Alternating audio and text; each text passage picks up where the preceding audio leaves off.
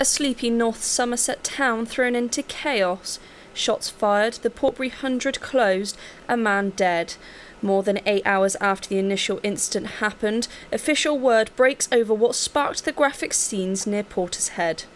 There were initial calls in the morning during rush hour traffic as locals from the Portbury 100 area saw a man with a handgun in a car. Witnesses have said who were caught up in this incident have said that they've seen police cars pinning the car that was being pursued. With the Independent Police Complaints Commission involved and an investigation underway, information remains thin on the ground.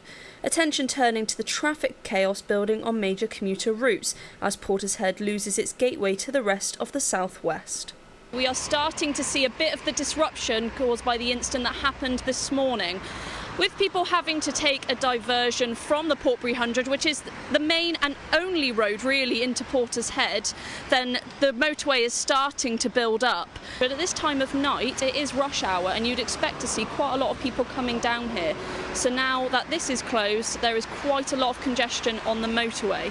As the day turned to evening and more information from the public began to emerge, the IPCC investigations continued, leaving much information to be gathered from eyewitness accounts. Apparently, cars speeding through North Western to catch up with this vehicle, but we do have witness accounts of the front of the car being riddled with bullet holes, and following on from that, people who were at the scene have described shots being fired, perhaps 5 up to 10 times.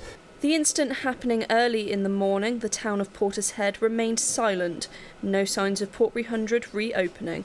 The police are still here, cordoning off the area, and it's a very eerie shot we've got here, as it's very likely at this point, because it is getting darker, it is going into the night, that the road may well still be closed into the night and even into tomorrow morning. So the Portbury 100 is still closed at this point because of the incident that's happening this morning. Traffic has now returned to the Portbury 100 and to Portishead, a sense of normality. For the rest of Bristol, a further wait to find out why this happened.